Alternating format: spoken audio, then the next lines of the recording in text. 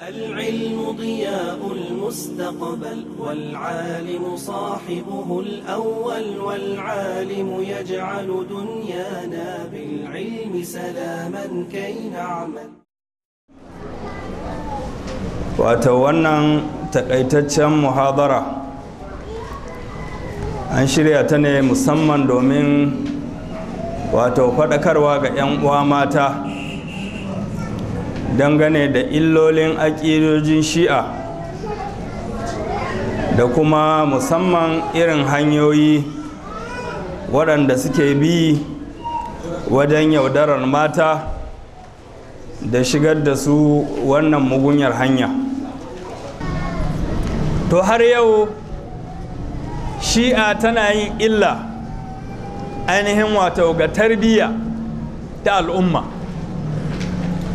Mun sani cewa al'ummar da ba ta da tarbiyya wannan al'umma babu inda za ta je. Wani mai hikima, mawaƙin larabci mai hikima yana cewa wa innamal umamul akhlaqu ma baqiyat wa inhum zahabat akhlaquhum zahab.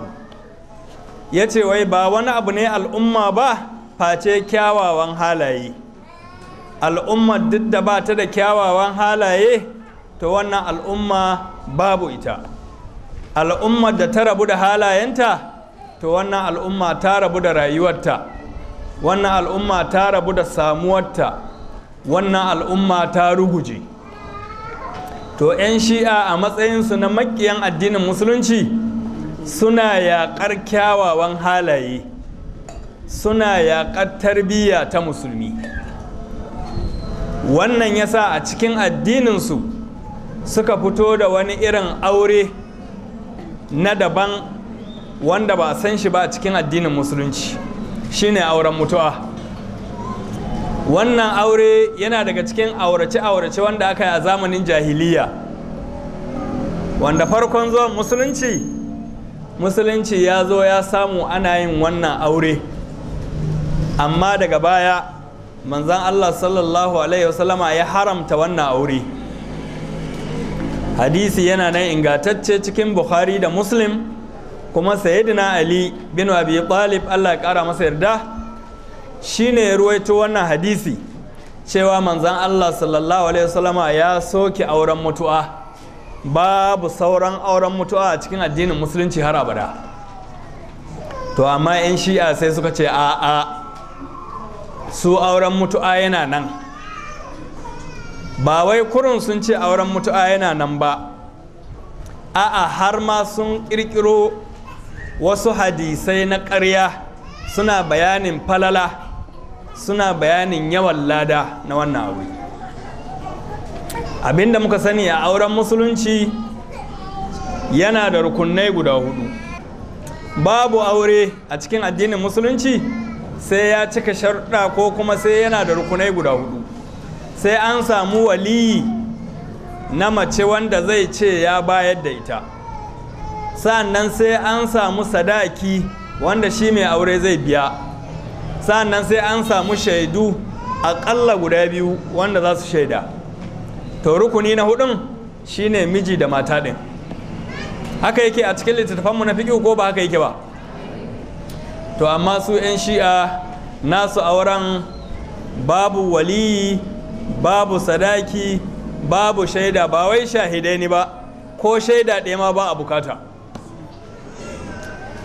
Idan mutum ya gamu da mace yana iya ɗaura aure da ita nan take daga shi sai ita.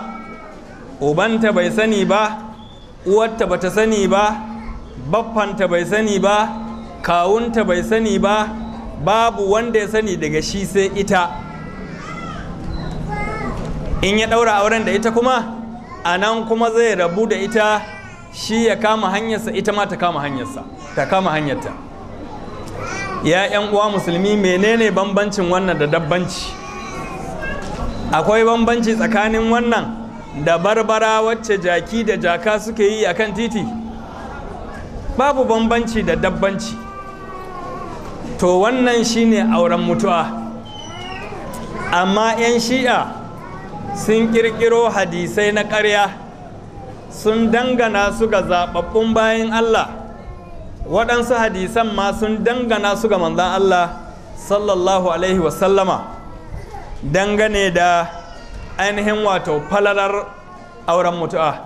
Suka ce wai auren mutu'a yana da falala, yana da lada mai yawa.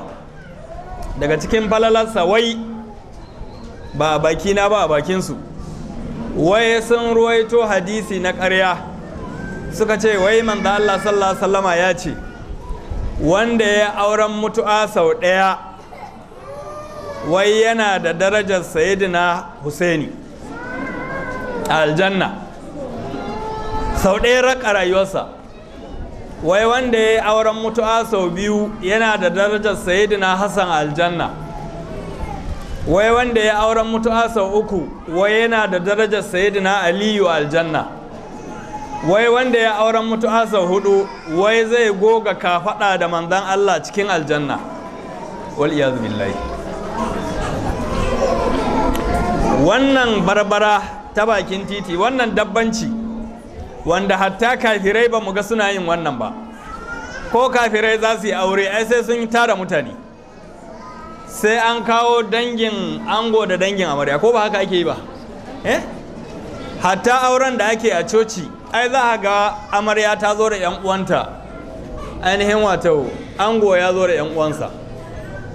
To amma shi auren 'yan shi'a a cikin shago ake shiga ana yi, daga shi sai ita. Saboda haka 'yan uwa musulmi, wannan zina ce ko ba zina ba? Wannan rusa tarbiyya ne ko ba rusa tarbiyya ba? To wannan yana daga cikin illoli wato na 'yan shi'a, suna so su rusa tarbiyya ta al'ummar manzan Allah sallallahu alaihi wasallama. Suka ce kuma wai banda wannan falala tata tana da lada. Daga cikin hadisan ƙarya wanda suka ƙirƙiro suna bayanin ladanta, suka ce wai idan mutum ya auren mutu'a, idan ya yi wanka, wai duk gashi ɗaya a jikinsa da ruwa ya taɓa za a rubuta masa lada da adadin gashin jikinsa. Ya 'yan uwa musulmi, wannan aure na 'yan shi'a wanda suna yaɗa shi a ko'ina, da labarinsa muke ji ana yi a wasu ƙasashe, amma yanzu ya zo har a Najeriya ana yi. Da a Najeriya ji muke ana yi a wasu garuruwa, amma yanzu ya zo har a Kano ma yi ake yi. Birni da ƙauye suna amfani da shi domin jawo hankalin jahilai da waɗanda ba su da tarbiyya tun a gidajensu, domin su shigar da su cikin wannan ɓata nasu. Suka ce wai yadda ake ɗaurin auren, idan mutum ya gamu da mace daga shi sai ita, kurin zai ce mata wai ina aurenki akan sunna, akan sunna manzo Allah. Kun ji wai an aro kalmar sunna domin me? Domin a yi amfani da ita a ɓatar da mutane daga shi sai ita. Kuma wai auren ana iya yin na rabin awa, ana iya yin na awa ɗaya, ana iya yin na kwana uku, ana iya yin na sati ɗaya. Kuma daga nan shi kenan sai ya kama gabansa ta kama gabanta, babu gado. Idan ciki ya samu a wannan aure, shi mijin ba ruwansa da wannan cikin, ita zai bari da shi. Domin mai, domin tana yiwuwa ma ba zai ƙara ganinta ba, don dama ba a san shi ba, shi ma bai santa ba.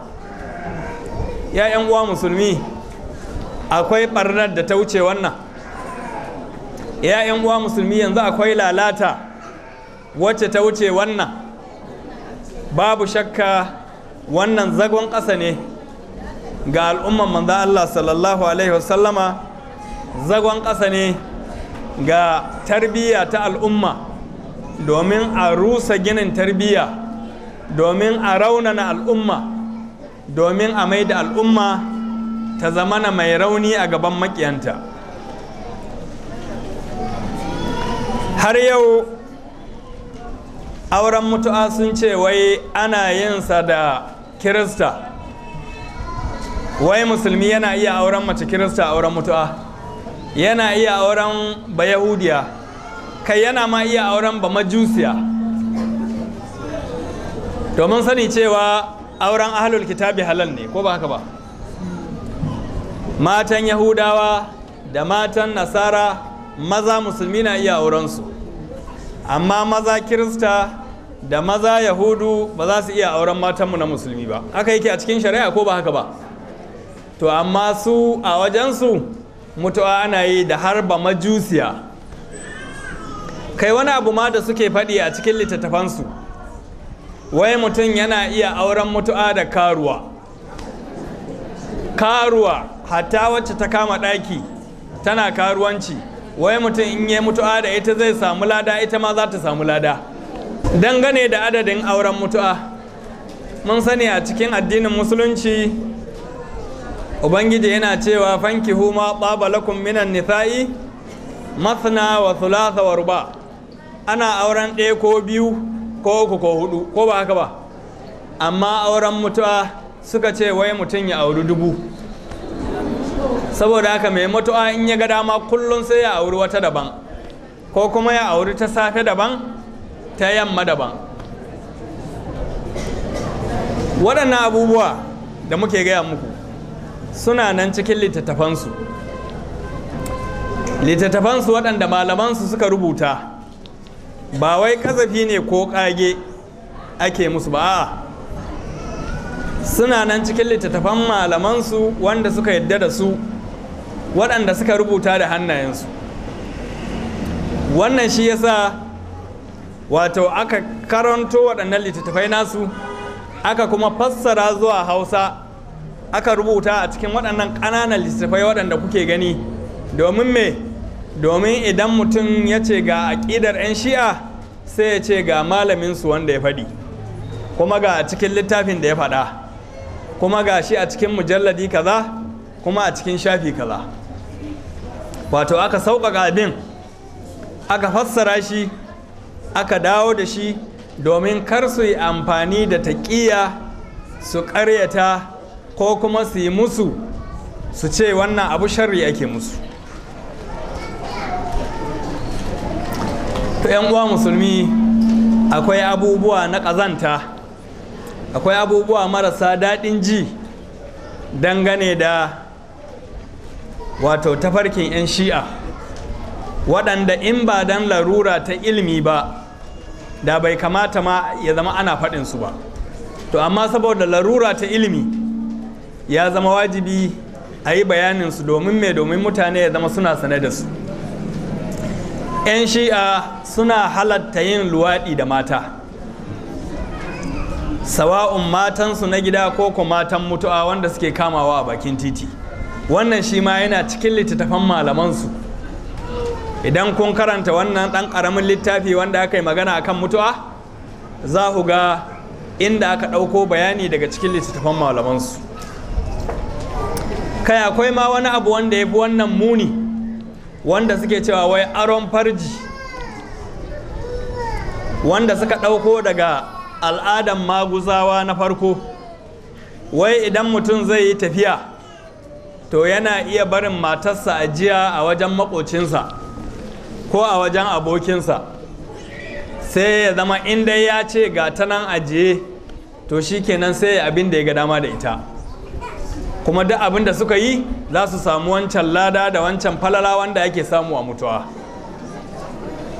Babu shakka 'yan uwa musulmi, akwai zagon ƙasa, akwai illa ga tarbiyya ta al'umma, kuma babu al'ummar da za ta riƙe wannan tana yin sa ba tare da ta rushe ba.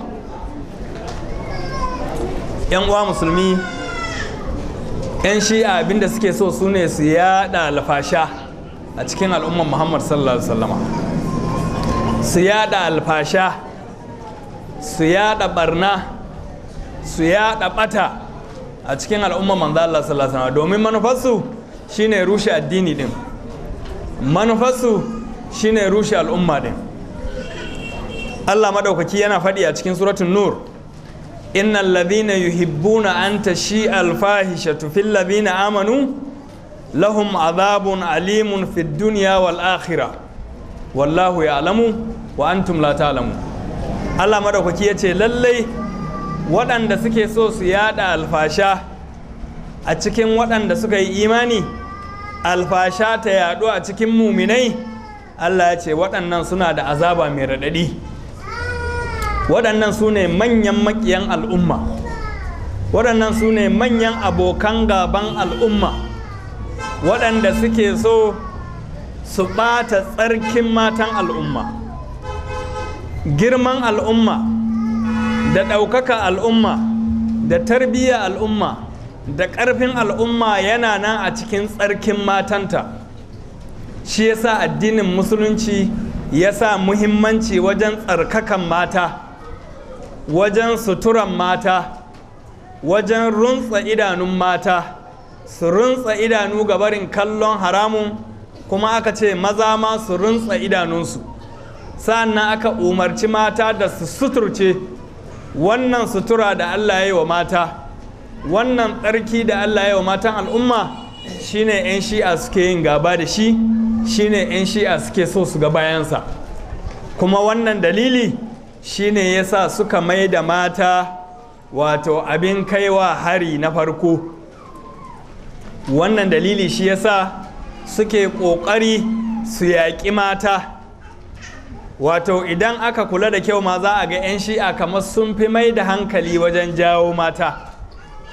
Idan kuka duba wajen wannan yawace da suke yi, hatta wannan tafiya a ƙasa da suke yi daga Kano zuwa Zaria, ko daga Sokoto zuwa Zaria, ko daga Katsina zuwa Zaria, za a ga cewa suna tafi tare da mata, kuma za a ga wannan mata nasu sun sa wani hijabi na ƙarya, za su sa wani hijabi na munafinci, amma suna tafiya idan dare ya yi sai su samu ajin firamare sai maza da mata su kwana a ciki, wanda kowa ya san ajin firamare dai babu ko lantarki a ciki, ajin firamare babu ko a ci falfal a ciki, ajin firamare babu ko fitilar kwai a ciki, amma haka mata da maza za su gauraya su kwana a cikin wannan aji.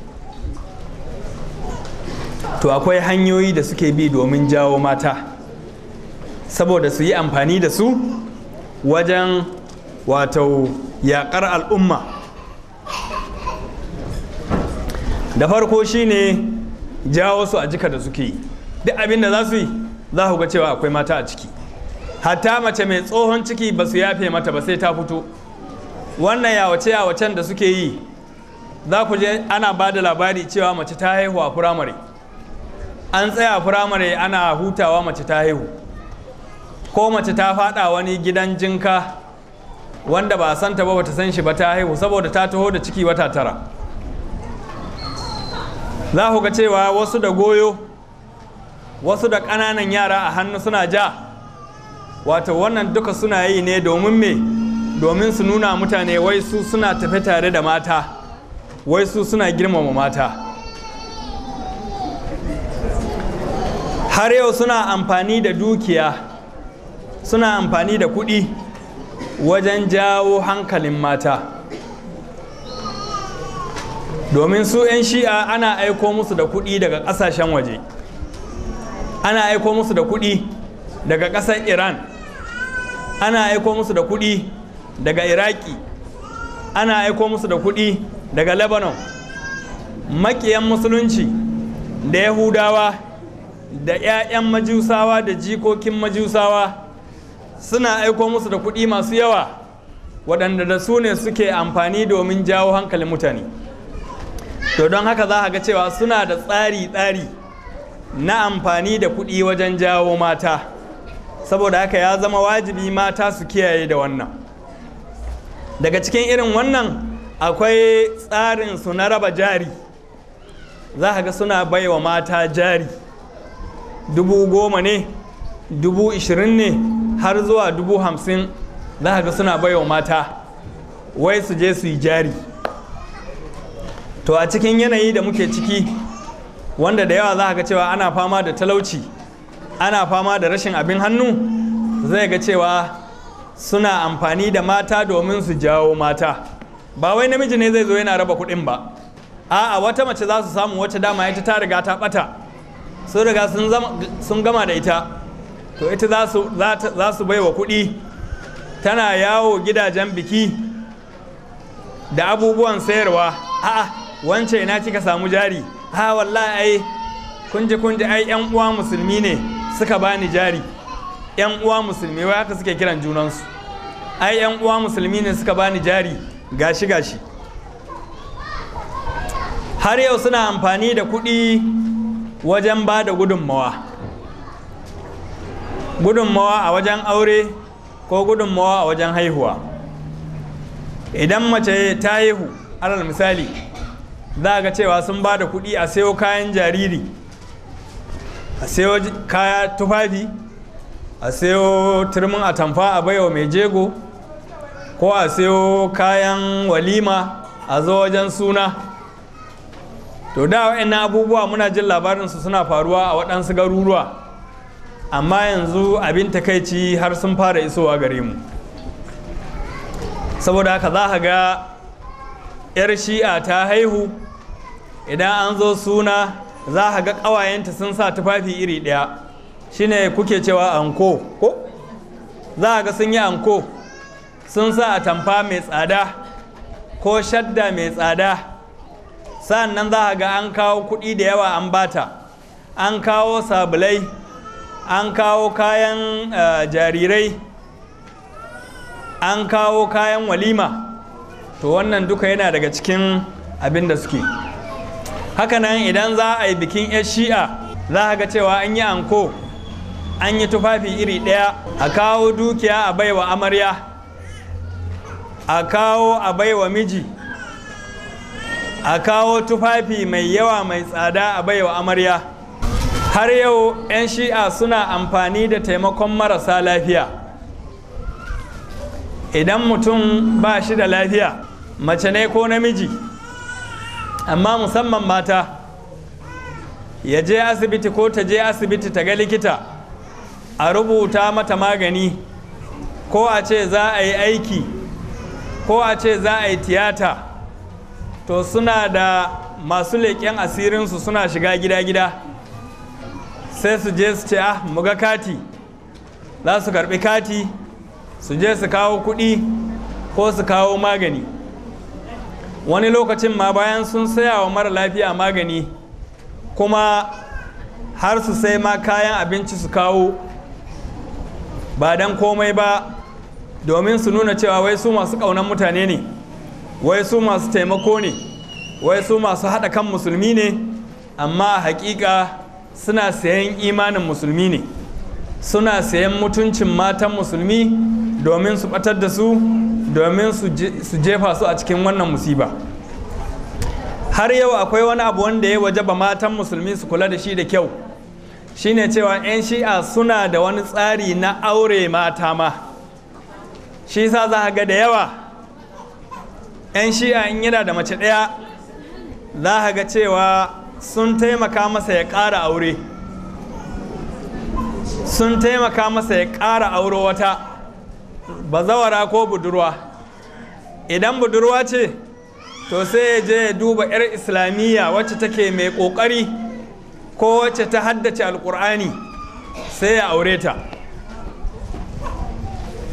Idan ya zo zai juyan mata da kai, tun yana mata taƙiyya, yana shigar da ita a hankali har ya zama da ta yi nisa, to sai juyar da ita ya zama da ita, ya mai da ita makami wanda zai rika yaƙa al'umma da shi.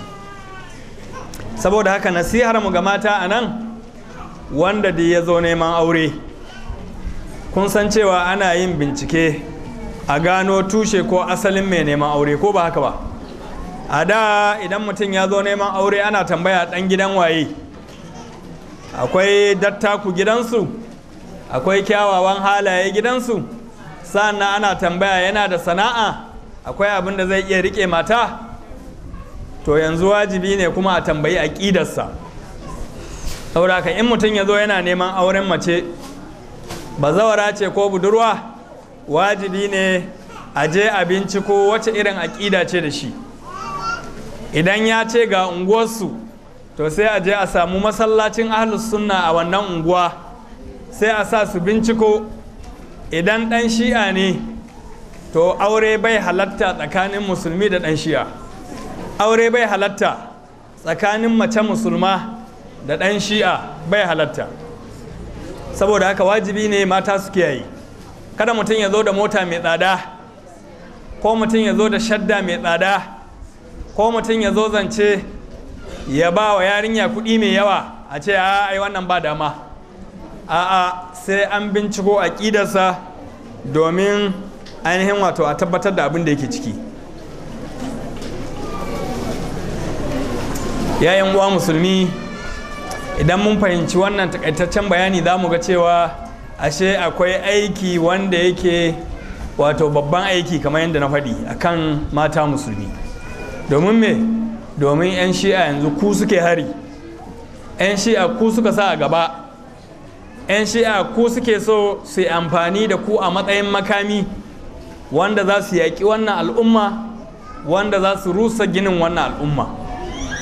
Don haka ne ya zama wajibi ga mata su faɗaka, ya zama wajibi ga mata su waye, ya zama wajibi ga mata su ilmantu, su san haɗarin da yake fuskantar addinin musulunci, su san haɗarin da yake fuskantar al'umman musulmi, sannan kuma su san wajibi da nauyi wanda yake kansu. Za su yi wannan ne ta hanyar karatu. Wajibi ne mata su zagi dantse su yi karatu. Alhamdulillah, inda duk ka samu majalisi na ahlus sunna, inda duk ka samu masallaci na ahlus sunna, za a ga cewa kamar yadda aka baye wa maza haƙƙinsu ana koya musu addini, alhamdulillah su ma mata za a ga an ba su nasu haƙƙi ana koya musu addini. To wajibi ne mata su karɓi wannan kira, su yi ilimi, sannan kuma ilimin ba wai sama-sama ba, a su zurfafa, su yi ilimi mai zurfi domin su taimaki 'yan uwansu mata wajen yi musu wa'azi, wajen yi musu nasiha, wajen koyar da su da kuma ilmantar da su. Har yau kuma wajibi ne a dinga karanta aƙidun su kansu 'yan shi'a din.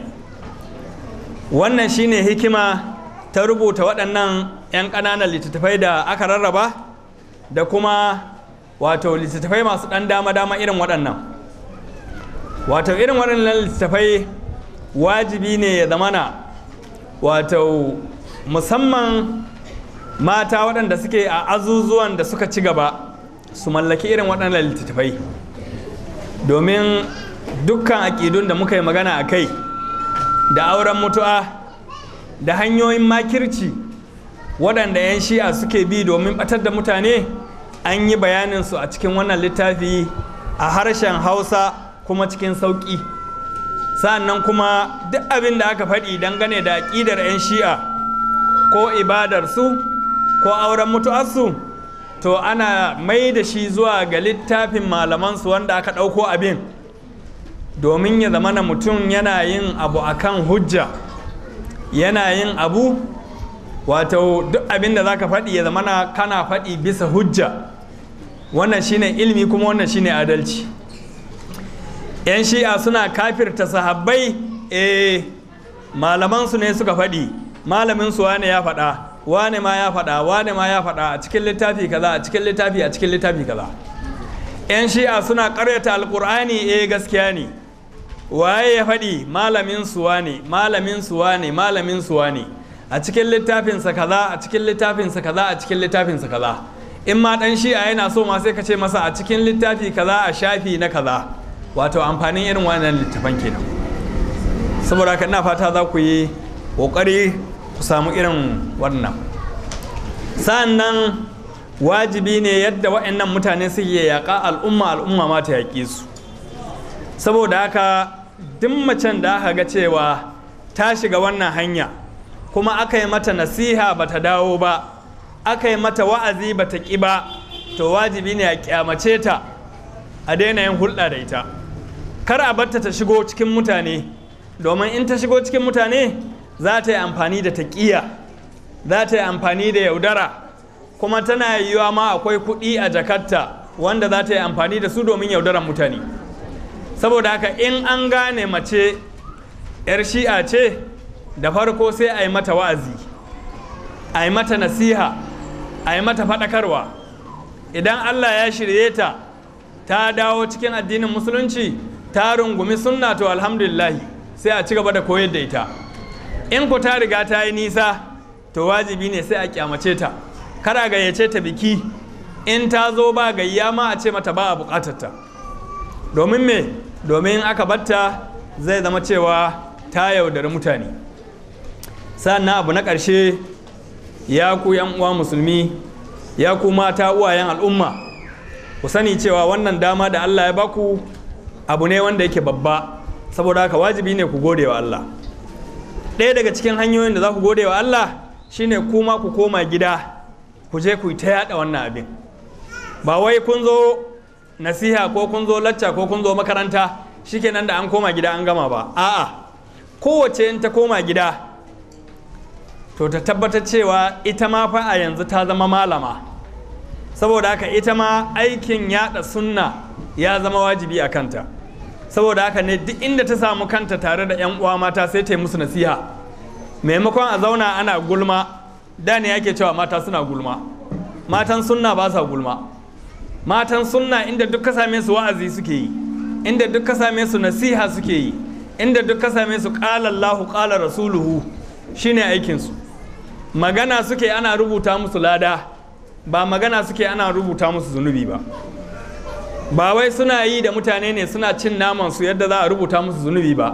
A inda duk ka same su suna yin nasiha, inda duk ka same su suna koyarwa, inda duk ka same su suna haba-haba da 'yan uwansu, suna jawo su a jika, suna wayar da su, musamman waɗanda suke da dangi a ƙauyuka. Yanzu 'yan shi'a suna shiga ƙauyuka, suna yaɗa miyagun manufofinsu a ƙauyuka, suna shiga ƙauyuka inda ake fama da rashi da talauci, suna amfani da kuɗi suna yaudara. To dukkan wacce take da dangi a ƙauye, idan ita ta kai musu ziyara ko su suka kawo mata ziyara, ta tabbatar cewa kar su rabu sai sun yi hira a kan shi'a. Bayan an gaisa an tambayi gida lafiya, to sai a ce wai kuna da labarin miyagun mutanen nan kuwa? Wanda miyagun mutanen nan masu layi suna bin kan titi da baƙaƙen kaya, maza baƙaƙe mata baƙaƙe, mutanen nan masu ƙarewai suna son ahlul baiti, kuna da labarin su? To kunji aƙida su. Ko da ta hanyar hira, ba wai sai an tahi tsaye an yi wa'azi da sauransu ba, ko da ta hanyar hira sai ya zamana idan mutanen ƙauye su suka kawo ziyarar birni sai ya zama sun koma da ilimi. Idan kuma ke yar uwa kina da dangi a ƙauye suka gayyace ki biki ko kika kai musu ziyara, to kar ki je a yi ta labarin duniya kawai. In an ɗan taɓa labarin duniya ɗin kaɗan, to kuma sai ki shigo musu da wannan ta hanyar hikima, ta hanyar lalama, ta hanyar nasiha, sai ki wayan musu da kai. Ina fata mun fahimci wannan. To muna fata Allah Ubangiji ya amfane mu, muna fata Allah ya tabbatar mana da tsarkin matanmu, ya tabbatar mana da tarbiyya al'ummanmu. Wayannan mutane kuma waɗanda suke yaƙa al'umman manzo Allah sallallahu alaihi wasallama, suke yaɗa waɗannan miyagun aƙidu, muna fata idan su masu shirya ne to Allah Ubangiji ya shiryar da su, domin da yawa daga cikinsu har yanzu su ma suna cikin yaudara ɗin ne, ana yaudarar su ne. Da yawa za a ga ɗan shi'a bai san wasu daga cikin aƙidun shi'a ba, da yawa za a ga mace 'yar shi'a ba ta san da wasu aƙidun da suke cikin shi'a ba, da yawa za a ga mace 'yar shi'a ba ta taɓa yin auren mutuwa ba, amma suna jira ne sai ta yi nisa sa'an nan su kawo mata wannan, don sun san in suka kawo mata wannan yanzu za su kore ta. To saboda haka sai a yi musu addu'a irin waɗannan, mu ce Allah Ubangiji ya shirye su, Allah ya shirye su, mu ma Allah ya shirye mu, Allah ya ƙara mana shirya. Amma waɗanda suka yi nisa suka mai da yaɗa wannan ɓata a matsayin hanyar tara abun duniya, to wannan sai mu roƙi Allah ya mana maganinsu, Allah Ubangiji ya mai musu da sharrin su kansu. Wassalamu alaikum wa rahmatullahi wa barakatuh. Da aka aiko wata take cewa ko malam wai shin gaske ne ana cewa wai suna cewa mala'ika jibril wai an aiko shi ne ya kawo aliyu bin abi talib wahayi sai kuma ya kuskure wai ya kai wa annabi muhammad sallallahu alaihi wasallam.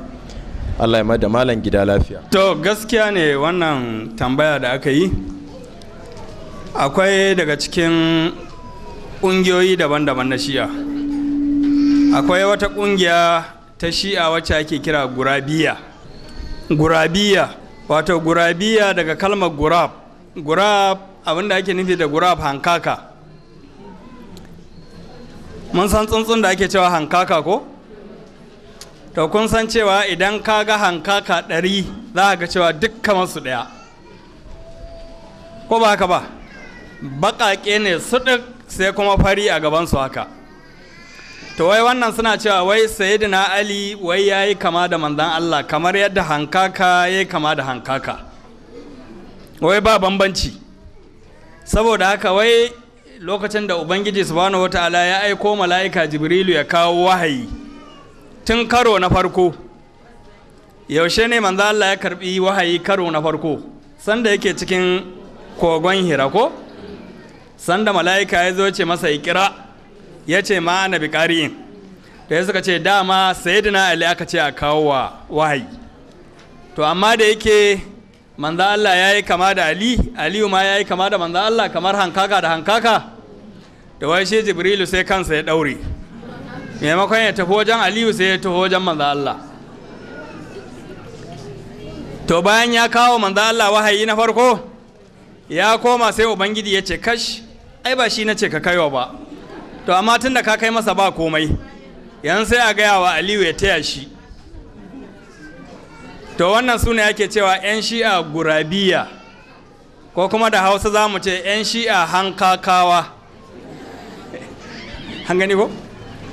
To kun ga kafircin da yake cikin wannan aƙida ba sai an yi bayaninsa ba, ko ba haka ba? Akwai kafirci a cikin wannan mai. Domin a ce wai da farko dai akwai ƙaryar cewa wai Sayyidina Aliyu ya yi kama da manzo Allah. Wanda suka sifanta sifofin manzo Allah suka sifanta sifofin Sayyidina Aliyu baya daga cikin mutanen da suka yi kama da manzo Allah a gaskiya. Baya kama daga cikin sabban da suka yi kama da manzo Allah a halittarsa. Ɗansa dai Al-Hassan bin Ali yana daga cikin wanda suka yi kama da manzo Allah, amma shi Aliyu bin Abi Talib bai kama da manzo Allah ba. Ina ba ta fahimta. Haka nan kuma ɗan uwansa Jafar shi ma yana ɗan yin kama da manzo Allah, Jafar bin Abi Talib, amma Aliyu bai kama da manzo Allah ba. Saboda kaga nan wato suna amfani da jahilcin mutane su kirkiro ƙarya. Sa'annan kuma a ce wai mala'ika an aiko shi wajen wani ko da sun yi kama ɗin a ce ya kasa ganewa. To haka wannan shi ma akwai abin na a ciki. Saboda haka irin wannan almara da tatsuniya da jahilci da kafirci da wauta wanda suke cikin shi'a ba su da iyaka. Abinda na faɗi yanzu kurin ɗan gutsarawa ne na yi, don idan muka ce za mu baje kolin shi'a sai rana ta faɗi muna nan. Don haka ne muke cewa a koma ga littattafai ɗin, littattafan kuma wanda suka dogara akan nasu littattafan, domin kar a yi musu rashin adalci. Duk abin da ka ce ɗan shi'a ya ce lallai ya zama kana da hujja. Ina fata an gani. Duk abin da ka ce ɗan shi'a ya ƙudure a matsayin aƙidarsa dole ya zama kana da hujja, kana da dalili. Dalilin kuma ba wai cewa za ka yi malamin sunna ya ce ba, a'a sai abin da malamin shi'a ya ce sananne.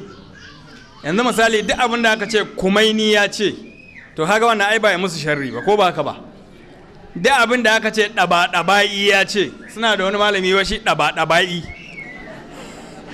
Duk abin da aka ce majalisi ya ce, duk abin da aka ce Kulaini ya ce, kaga ba yi za'ida ba yi shari ba. Ina fata an fahimta. To Allah ya tsare mu.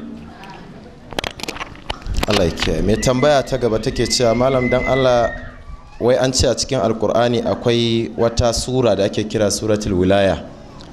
An ce yan shi'a sun ce akwai ta amma an cire ta, babu ita a wannan qur'ani da ake karanta, kamar yadda malam ya bayani a cikin lakca cewar sun ce wannan qur'anin dan jabu ne. Shin ita tana buƙatar wai a karanta mana wai wannan sura kuma a yi mana dan bayani ko fassararta a takaice? To gaskiya ne 'yan shi'a suna ɗauka cewa akwai surori wanda Allah ya sauka a cikin ƙur'ani sahabbai suka ɗebe su domin ba su dace da son zuciyarsu ba. Daga cikin waɗannan surori akwai suratul wilaya. Wilaya abinda yake nufi imama. Cewa suka yi wai a cikin wannan surar Ubangiji ya faɗi ƙarara cewa Sayyidina Ali shine shugaba bayan rasuwan manzo Allah. To wai da suka naɗa Abubakar, to sai suka ebe wannan surar, sai suka ƙi su rubuta ta cikin Qur'ani. Kun san cewa Alƙur'ani an tattara shi ne da farko zamanin Sayyidina Abubakar ko? Sannan kuma zamanin Usmanu Allah ya kara musu yadda, shi kuma Usmanu ya kwafe ya aika zuwa ga kasashen duniya, ko ba haka ba. To hina suke cewa a wannan lokacin tattara shin, a wannan lokacin ne aka ɗebe waɗannan surori da waɗannan ayoyi, kuma aka kawo wasu ayoyi na daban wanda suka dace da son zuciyar sahabbai, ayoyin da suke yabon sahabbai aka sa a cikin alkur'ani. To suna faɗin haka. To har yau kuma suna cewa akwai ƙur'anin na gaskiya wanda yake wai a wancan zamanin Aliyu bin Abi Talib ne kawai yake da shi, kuma wai imamai sun dinga gadarsa har zuwa kan imami na ƙarshe wanda shine Imamu Mahadi, amma ho mahadinsu fa wai wannan mahadin nasu ya shiga kogo ya ɓuya yau shekara 1250 da wajen 50 yana cikin kogo. Wai shine zai bayyana ƙarshen zamani. Idan ya bayyana ƙarshen zamani zai fito da wannan ƙur'anin na gaskiya. Saboda haka 'yan shi'a za su tara dukkan ƙur'anin da yake hannunmu yanzu za su ƙone. Saboda haka yanzu 'yan shi'a an ce su riƙe ƙur'aninmu ne a matsayin maleji. In ya so in suna karatu, in sun ga ayar da ta yabi sahabi su kauda kai kawai, su rabu da ita kawai. Ina fata an fahimta. Ko kuma in sun ga ayar da take magana akan munafukai sai su ce sahabbai ake nufi. Ina fata an fahimta. Amma nan gaba ƙur'anin original na gaskiya zai bayyana. In ya bayyana za su jefar da wannan, dama su riƙe wannan ne a matsayin maleji. Kamar mutum ne yana amfani da abu wanda baya da kyau kurin saboda baya yadda zai yi, yayin da mai kyau ya zo sai ya jefar da wannan mara kyau din. Ina ba ta fahimta. To Allah ya saka da alkhairi. Mai tambaya ta gaba tana cewa shin malam wai gaske ne cewar shika-shikan musuluncin 'yan shi'a ya sha bamban da wanda muke ji a hadisi guda 5 dinnan da kuma aka tattaro su a ƙur'ani? Gaskiya ne, shika-shikan musulunci a wajen 'yan shi'a sun sha bamban da shika-shikan musulunci wanda muka sani a cikin hadisi. Wato bambancin nasu kuma abu ɗaya ne, shine sun sauya shahadatu Allah ilaha illallah wa anna muhammadar rasulullah, sun sauya shi da shahadatu anna aliyan waliyullah. Shi yasa su a wajensu idan za ka shiga musulunci kalmar shahadar su ma daban take. Sai ka ce ashhadu an la ilaha illallah wa ashhadu anna muhammadar rasulullah wa ashhadu anna aliyan waliyullah. Kai ko a kiran sallah yanzu a ƙasashen shi'a kamar Iran, kamar Iraki, kamar Lebanon, kamar wasu ɓangarori na Pakistan, idan da za ku ji kiran sallarsu a rediyo, ana kama kiran sallarsu a rediyo, wani lokacin suna sawa a talabijin. Idan akwai wanda gidansa akwai talabijin na satellite, wata rana in kana bincike za ka kamo tasha, za ka ji ana kiran sallar da zai baka mamaki. Za ka ji suna cewa wai ashhadu anna aliyan, bayan an ce ashhadu an la ilaha illallah, ashhadu anna muhammadar rasulullah, sai kuma su ce ashhadu anna aliyan waliyullah. Haka nan kuma idan sun ce hayya ala sala, hayya ala fala, sai kuma su ce wai hayya ala khairil amal, hayya ala khairil amal. Hatta kiran sallar su ya sha bamban da na musulmi. Ina ba ta fahimci wannan. Kuma wannan bayanin sa filla yana cikin wannan littafin. Take cewa don Allah malam, tambaya ta ita ce, idan aka riga aka yi auren waccan mutu'a da ɗan shi'a kuma aka samu ɗaya, za a kira ɗan shi yanzu?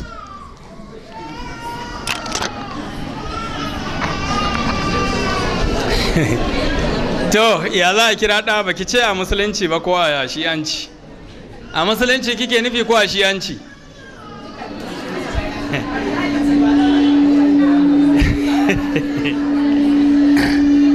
Idan a shi'anci ne, su a wajen su wannan sunansa ɗan baiwa, sunansa ɗan baiwa, domin an yi babbar ibada, ibadar da wanda ya yi ta yana da imma dai ladan Hassan ko ladan Husaini ko ladan Aliyu ko ladan manzan Allah ma.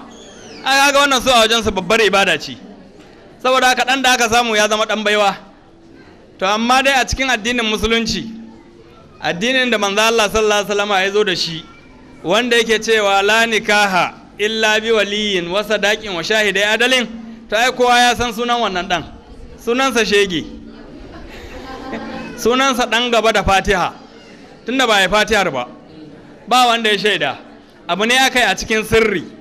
Na gaya muku shago a bakin titi kamar shagon tela, kawai mutum shi ɗaya ya gamu da mace kurin sai su shiga shago su rufe ƙofa, za a ɗaura auren, a yi abin da aka yi aka gama, in aka fito ya yi nan ta yi nan, kuma in ya so har abada ka su sake haɗuwa. Shi yasa na sifanta shi da auren jaki da jaka, da auraka, ko ba haka ba? Suna idan suka yi barbara shi kenan sai kowa ya tafi neman kara ya ci kuma, ko ba haka ba? Haka suke nema su mai da al'umman Muhammad sallallahu alaihi wasallama, amma insha Allah ba za su yi nasara ba. Allah mai musu da sharrin su kansu. mai wannan take cewa tana da tambayoyi ne wajen guda uku, amma duk sauran an amsa su a lecture a cikin bayanin malam. Take cewa shin da gaske ne an ce matar, wai suna cewa matar annabi ɗaya ce, ita ce Khadija, wai sai kuma yarsa ɗaya ce kawai Fatima, duk sauran 'ya'yan riko ne kamar yadda suke faɗa, haka ne wai?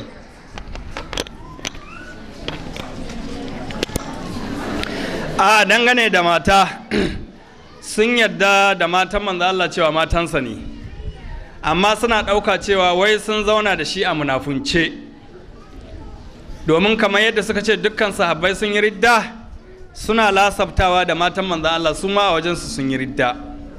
Don haka ne ma suke cewa wai nana Aisha da nana Hafsa, Allah ya ƙara musu yarda, wai sun haɗa baki suka baiwa manzan Allah guba, ita ya sha ya mutu.